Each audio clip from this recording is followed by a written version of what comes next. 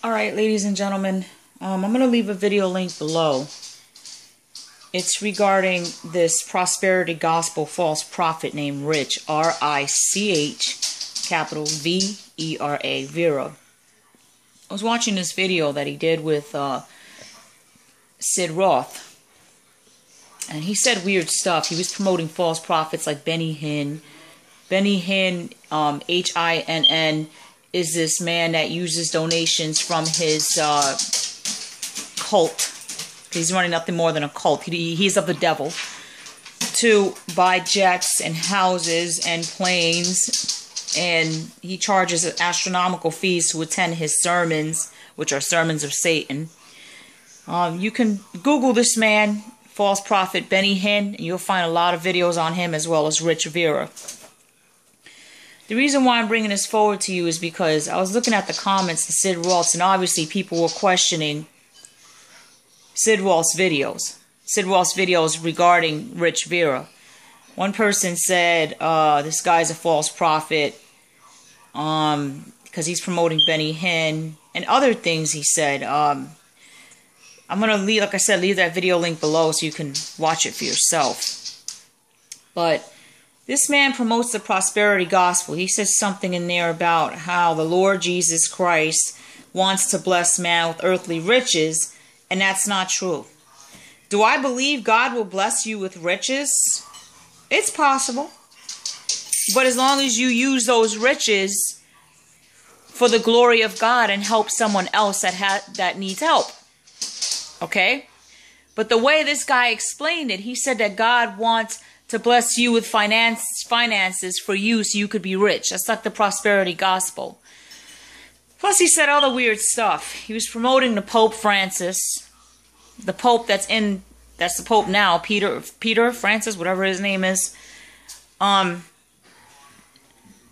Basically saying that, saying indirectly that he's a man of God, and now he's going to help propel the gospel, in other words, spread the gospel. Well, the Pope doesn't believe in Jesus Christ. He believes anyone can be saved without repentance and confessing your sins or going through a water baptism, that all sinners will go to heaven, even with sin. You don't need to confess your sins. You don't need to repent. You don't need to go through the correction so the sins can be washed away by the blood of the Lamb. He's basically saying that any sinner can go to heaven. That's what the Pope says. And he also says that Jesus Christ failed on the cross, which is not true. Jesus Christ was a success on the cross. It's not Jesus Christ's fault that mankind cannot make the right choices. Mankind's responsible for their choices. That's the way it is. Just because you have a miserable life or you make stupid choices, you cannot blame God for that. That sounds crazy. Forgive the verbiage that I'm using, but I'm just being real. I literally have people telling me, well, why does God let these people? It's not God's fault. Calamities happen in the world. It's unfortunate. Everything it says in the Bible has an appointed time, has an appointed season, okay? But it's not God's fault. Because a lot of time people commit suicide. It's not their fault. God can see in advance when a person commits suicide, okay? You can't expect God to be like, okay, save that person's life, stop them from committing suicide. Well, you are an adult. You need to stop making the wrong choices. If you're thinking of committing suicide, maybe you should make the right choice not to.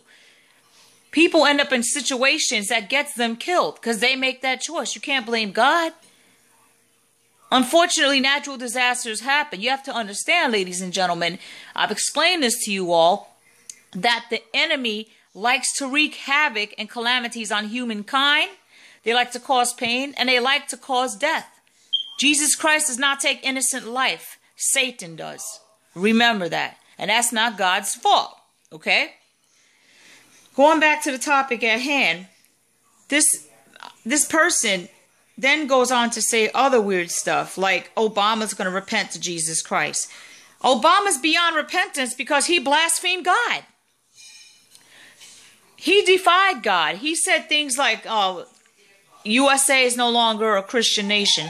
Well, that big-eared, scrotum face, excuse my expression, does not speak for all Americans because I'm not a Muslim.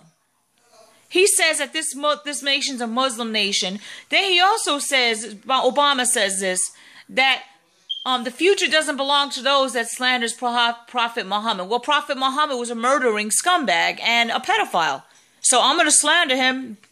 Free speech says I can, and it's a fact. So Obama blasphemes God more than once. He had a Muslim imam, a Satanist, pray in a church before. He is allowing a Baal temple to be built in New York.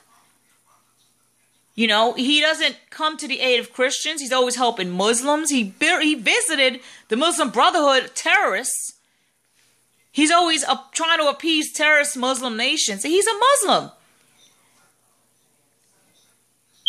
When he decided to accept refugees, he turned the Christians away and sent them back to the war zones, but he took a bunch of pedophile Muslims.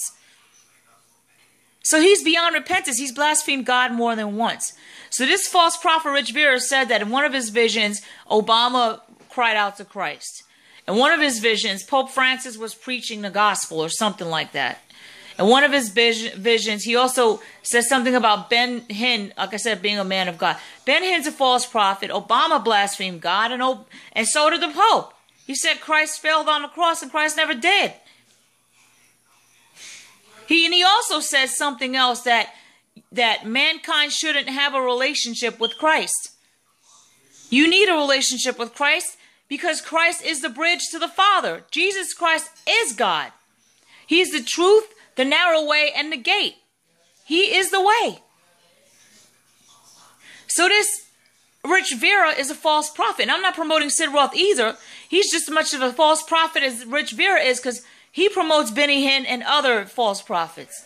These false prophet vultures, ladies and gentlemen, flock together. And then when there's a bunch of sheep that are confused, then you see the vultures starting to like circle the sheep, ready to devour them.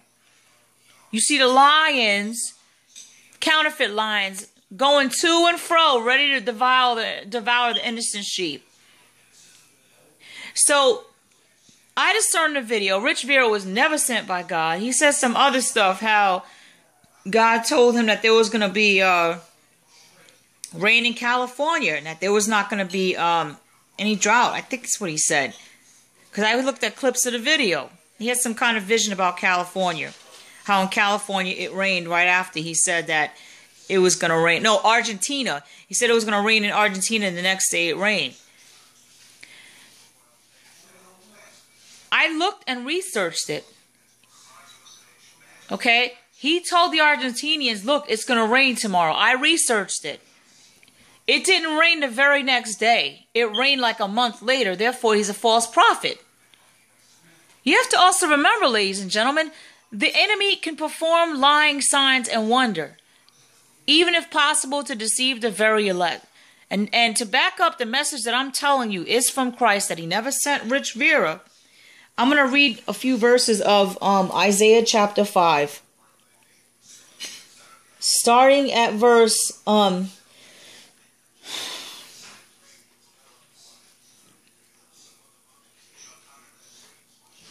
starting at verse... I want to say this is verse number 16. I'm going to let you see it for yourself.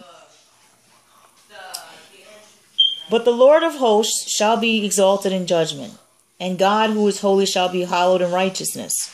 Then the lambs shall feed in their pasture, and in the waste places of the fat one stranger shall eat. Woe to those who draw iniquity with cords of vanity, and sin as if it were a cart rope, that say, let him make speed and hasten the work, that we may see in, and let the counsel of the Holy One of Israel draw near and come, that we may know it. Woe to those who call evil good and good evil, who put darkness for light and light for darkness, who put bitter for sweet and sweet for bitter. Woe to those who are wise in their own eyes and prudent in their own sight. Woe to men mighty in drinking wine, at drinking wine. Woe to men valiant for mixing intoxicating drink, who justify the wicked for a bribe, and take away justice than the righteous Take away justice from the righteous man. Therefore, as the fire devours the stubble, and the flame consumes the chaff, so their root will be as rottenness, and their blossom will descend the dust. That means God's basically saying here, these type of false prophets call good evil and evil good. They think they're doing God a service a lot of times, but they're not. A lot of times they don't even realize that they're actually possessed with a false divination spirit, much like this rich Vera on top of that of Jezebel. It's a witchcraft spirit. Because they have rejected the law of the Lord of hosts and despised the word of the Holy One of Israel. Therefore the anger of the Lord is aroused against his people.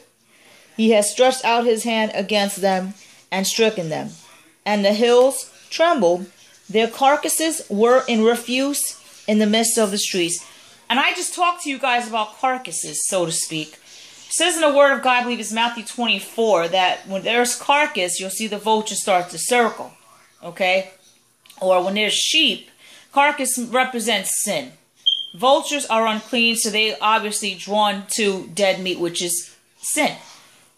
So basically, God is saying that these workers of iniquities are the carcass full of sin that are devoured by vultures, which again are unclean as well.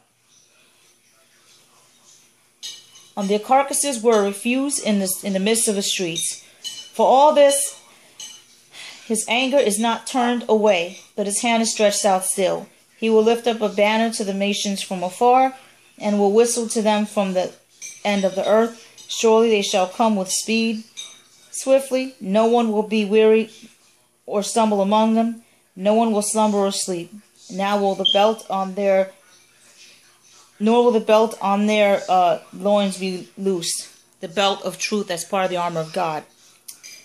Nor the strap of their sandals be broken. That's part of the armor of God. That's the sandals represents walking and preaching the truth, the gospel. Whose arrows are sharp and all their bows bent. The horses and hooves that seem to flint. I'm going to stop there. So God is saying he's going to deliver his people, the lost ones, from false prophets like this. And these workers of iniquities have pretty much been judged. I'm telling you, ladies and gentlemen,